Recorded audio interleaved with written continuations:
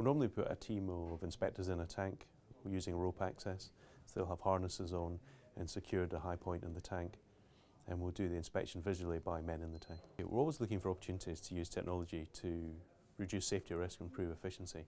We're already using drones on the Griffin Alpha to inspect the flare tip, which is at significant height.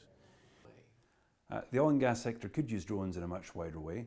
Initially, drones were used for flare stack inspection, which is a very advantageous use of drones because we can inspect the flare stack while it's still live, which can have tremendous saving benefits to the client.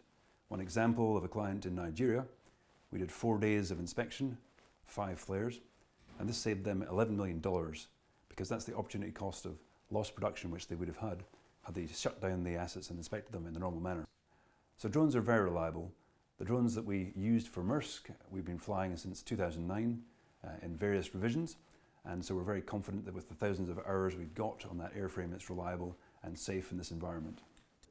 Well, we hadn't done it before, and nobody else had done it before, so we didn't have anyone else to refer to, but we did have experience of using the drones. So with Cyberhawk, we looked at the normal procedures for inspecting the tanks. Could the drones be used for doing that? Would we have enough accuracy? We worked with our classification society to see would it give them enough detail for inspections, and through trialling out the drones we found that it was effective, probably more effective than we thought it was going to be. We can't do all the inspection with drones, so on occasion we'll still have to put people into the tanks, but because there's a lot less people in the tanks in a confined space working at height, it improves the safety aspect, and it's also a lot faster. So we can inspect all heights in the tank with the drones.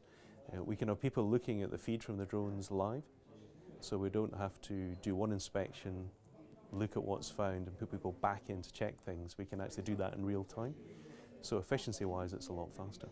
It has a huge potential to save money, and we already demonstrated that in the project that we carried out for Maersk.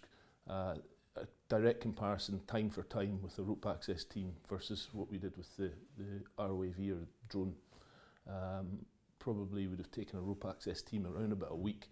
It took us around about a day and a half to carry out that same inspection. Well, anything that currently involves detailed inspections, inspecting things at distance, working at height, we can investigate these sort of drones for those kind of aspects. We can inspect under an oil and gas platform, and this avoids a lot of scaffolding costs and time and effort, and means we can have a much safer inspection of a large area in a very short period of time. We're also in Maersk tankers looking at using drones for carrying mail and carrying small items of equipment between installations and onshore to cut down on helicopter flights.